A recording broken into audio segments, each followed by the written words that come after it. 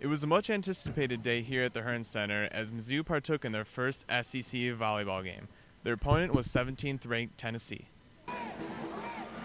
Being led by a determined team, outside hitter Lisa Henning, and a rowdy crowd at the Hearn Center, Mizzou would have to give it their all. However, despite the fanfare, the Tennessee Lady Vols hit the ground running. They won their first two sets, 25-20 and 25-14, and showed why they held the 17th rank. The Tigers were left on their heels, staring at the face of defeat in their SEC opener. At halftime, the black and gold rallied to take the next three sets in dramatic fashion. Number 1 Molly Kreco and number 13 Emily Wilson on the block. The third set was a nail-biter, but the resilient Tigers won it in a thrilling 27-25 victory. The momentum continued to belong to the Tigers, as they took the fourth set 25-19, Wilson on a kill with authority.